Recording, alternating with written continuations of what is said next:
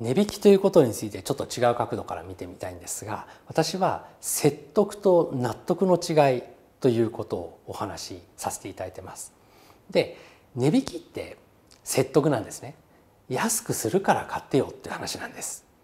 で、人は売れないと売れない理由を自分じゃなくて値段に見つけようとしてしまうんですね。で、値段に見つけるってすごく安易なんです。半額にしますから買ってください。で、これは説得なんですね。で、もちろんお客様買ってくれることもあるんですよ。半額なら買ってもいいよ。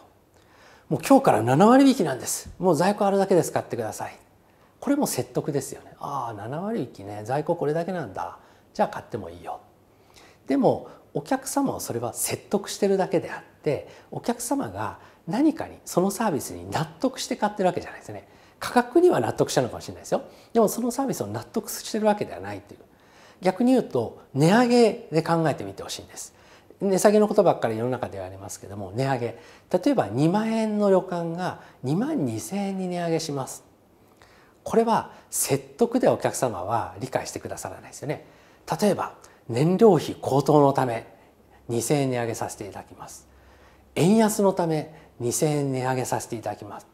お客様旅館に泊まるのに円安関係ないですよね。実際には例えばボイラーで燃料代が上がってとかってあるのかもしれないですよ。でもこれはお客様が認めるコストではないですよね。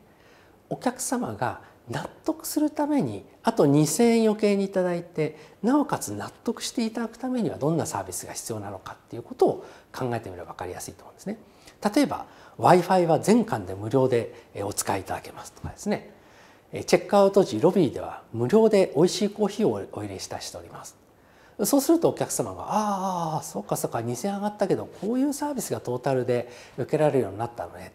これは納得ですよね。ですからお客様が値上げに納得するっていうイメージを持っていただくと、値下げでは人は納得しない。あくまで説得だよねっていうことになってくるんじゃないかと思うんですね。私たちはお客様を説き伏せてサービスを買ってもらうっていうのは違いますよね。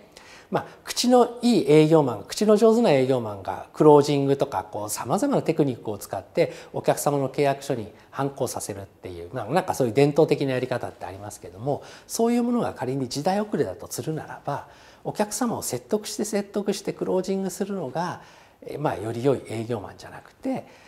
営業マンがプレゼンテーションした時にお客様の側が納得することが大事ですよね。